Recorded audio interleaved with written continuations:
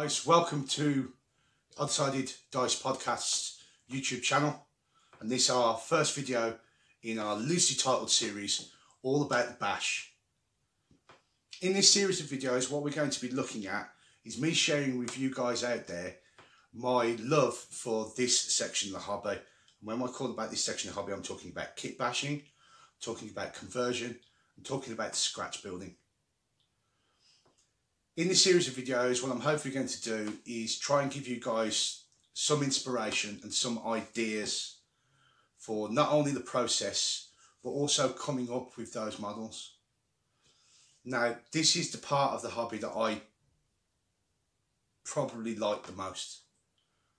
I'm an avid painter, I'm an avid gamer, but kit bashing and being able to create something completely unique for myself is probably one of the ones that I get the most satisfaction from. Being able to take all those mountain of odds and sods that are in my bits box, taking all those little bits that are left on the sprues after I've put models together, being able to put all those together in a way that creates something probably completely unique for myself. Now, I will preface this with saying that I'm in no way any kind of master at this. I just do it because I enjoy it. If you want to see some of the level of kit bashing conversions that are available to you, there's plenty of other social media sites and plenty of other videos on YouTube to be able to go and interact with those communities and watch those videos and see what the pinnacle people in this genre of the hobby can come up with. All I want to do is be able to share with you guys what I'm doing, and if you do take some inspiration from it and do turn around and go, I quite like that, I quite like the idea of being able to put something like that together for myself, then I'll class my job's done and I'll go away a happy man. So anyway, enough about any of the waffle, let's get down to it. Let's see what we got on the table, shall we?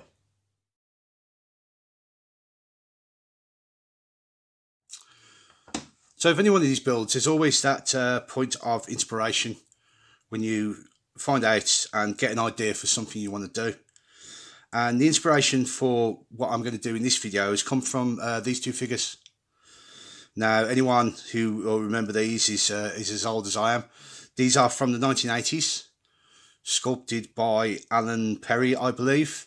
And these are a couple of the old Chaos Squats. Now, I found these models again at my mother's, and I thought to myself, I used to love, you know, Space Dwarves and the squat models when they come out. It was my the one that I went to during the Rogue Trader days, and I often miss some of the figures. So there are plenty of companies who do sci-fi dwarves at the moment, but again, because of this, I was looking at projects that I could do for myself. So I wanted to see if I could kit bash together a Space Dwarf. Now, as we've a lot of blue Peter things, for those who remember, here's one I've made earlier to test the concept of it. So basically what you can see from this model is that I've used one of the bodies from the Age of Sigmar dwarves. I think the Arcanauts they're called. Somebody will obviously be able to correct me with the proper pronunciation. I don't never keep up with how many times GW changed their names of different models. He's pieced together using a standard Imperial Guardsman's head, and the arms themselves, for those of you who recognise, will see that they come from the is it the Tempesters, the shock troops of the Imperial Guard, and it just looks really nice, really put together. And obviously, to give it the proper dwarf look, there's a green stuffed beard on here. So what we're going to do, we're going to put together a leader model for this, because I might want to do like a little troop of these guys. So we're going to have a look about getting that model together. So these are all the parts that I'm going to be using for that model. So I've already glued down the Arcanauts body to one of the 25-30mm bases. Get it ready for the point. I've got the Guardsman's head there. A Power Fist, again from the Tempestor's kit. But I came across this arm. Now this arm is from one of the Chaos Space Marines, and I just love the power axe that he's got in his hand. And I thought, you know, what self-aware dwarf leader would never have a power axe on the go? So I think we're going to use that and make him more of a close combat type model. Now, what I like doing at the first stage is, I know a lot of people just get in and just start gluing bits together, but what I want to do is I want to have a look at how the model is going to look together. So for this, I've got some old blue tack poster putty, etc. And what we're going to do, we're just going to stick the parts together on the model to see exactly what the finished look might come up with. And doing it this way as well, it lets you position parts and understand the dynamics of the model itself. You see now, well, having that there, if I just placed a head that was going straight forward, it'd get blocked a little bit. But if I was to turn it to the side, see if I can get this with my hard hand, you can see now having him look off to the side rather than on the front, I think it makes him look a little bit more heroic, a little bit more at the ready. So just using this poster putty just gives you a little chance just to test the pose of the model you're going for before you go in. And the reason I wanted to do this is because the first piece that I actually want to stick down is the head, but it's also often, like we say, it's probably the last piece that you want to actually put on the model, because you want to see how all the arms interact with each other first. But there's another reason for this, why I wanted to put the head on first. So now with the head stuck on, it's time to move into the sculpting part of this. So again, sculpting part is, as we know, this guy is going to be that green stuff beard that we need to put onto this model. So a lot of people, when they're sculpting facial hair, will just dump a large blob, single blob of green stuff onto the model and then carve away at it a little bit. Now, I don't tend to do that. What I tend to is try and get little slivers. So I'll just put it to a point, the green stuff, and then I'll just prise it away. And you end up with little teasy bits such as this. You can then use that for start building up the beard itself. So you can see already that you've got sort of like the main part from the chin onto the model. So all we're going to do is just keep going through that until we've got quite a few of them built up already. Try and keep them all to a suitable length.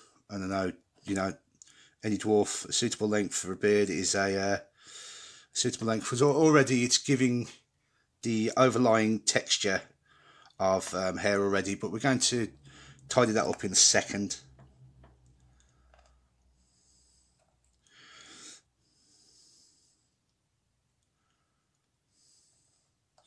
So just a few more little bits and pieces. You don't need much green stuff for this at all.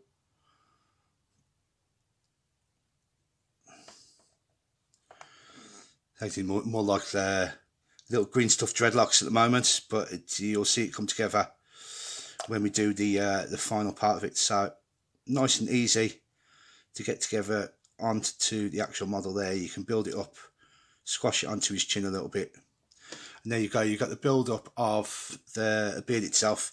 Now obviously these are a bit thick, a bit wildly, so what you want to do is just get your blade out, X-Acto blade, hobby knife, whatever you want to call it. And what we're going to do, we're just going to trace down the green stuff with a series of lines, just cutting a little bit more hair actually into that green stuff as well. And what it does is pulls it into place, but also gives you more defined little lines, and you can use it for pushing it into the gaps, getting it seated a bit more onto the model. moving it into places that you might have lost. Now you can go in two ways. You can just drag it down with the blade like I'm doing, or if you find it sticking, you can go in and just do lines, just pushing lines into it. You'll get pretty much the same effect both ways really. And just get it at the bottom and push it into as many gaps as you want. Try and push it up onto the chin if you can. Square that off. Now obviously you want to make it a little bit more ragged at the bottom, so this is where the knife comes into play quite well. You can just get it and just go through and just cut individual lines out, cut them backwards and forwards until the beard is where you want it to be. Now probably what I might do is just give it a bit more shape by just taking a bit of it off there with my knife, give it a bit more point towards the end, remove a bit of the green stuff that I've got on there. But again, go back in once you've done that and then just tease those ends back in to the beard itself.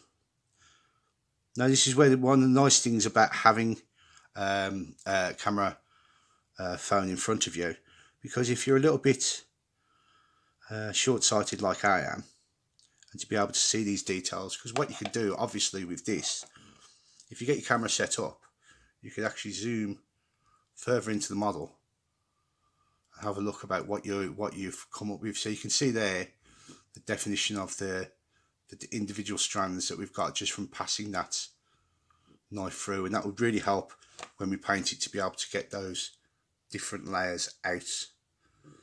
I'm just going to zoom back out a little bit. Now obviously what we've got to do now is to put a moustache on the guy, on the beard. So it's the same principle again. Just get me green stuff back together. This time you want to take a pinch of the smallest bit that you can, really, something akin to that. You can see how much of a sliver that is. Now if I was going to try and push that on my finger, I'd just smudge it on. So what you can do is just try and pick it up on the end of your blade and put it onto the model, just using the pressure of your blade itself. Well, this is not going to work, is it? It's going to be one of those ones. So let's take that bit off again.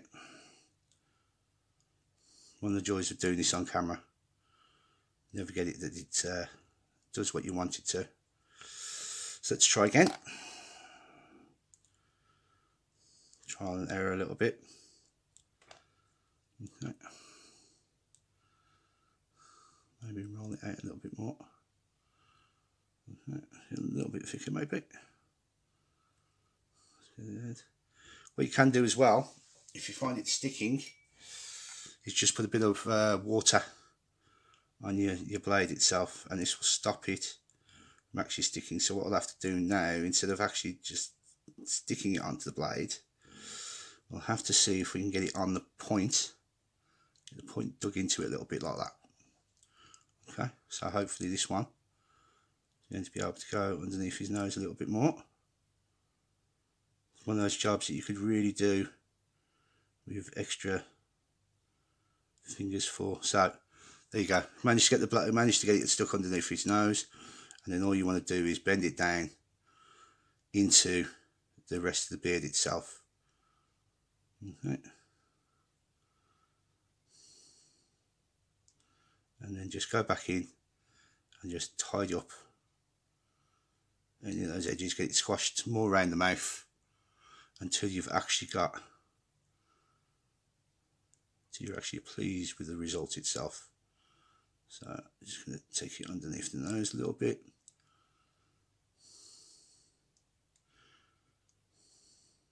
And then just tidy it into the areas that you want it. And you might be able to, you want to just open where the mouth should be, and there you go, nice and easy green stuff beard stuck on the side of a dwarf. So now once I've got that green stuff on, I've basically just stuck the rest of the parts together. There's been no other real converting apart from that sculpting of the beard itself. So the arms are stuck on in position. I've got that battle axe, and it was just lucky enough that it's when it's seated on the seated on his shoulder, it looks like he's got the hilt of it or the butt of it standing in the ground. I'm sure I'll be able to build that up with a bit of basing material, so he just looks like he's standing over the top, surveying the battlefield himself. The plumes came from a Chaos Space Marine set, just like the axe has. So I just think it just gives the standard run of the mill Imperial Guard heads a bit more, and it's going to be able for me to inject a brighter colour into the model when I get to painting myself. So there we go. So it's it's that relatively straightforward.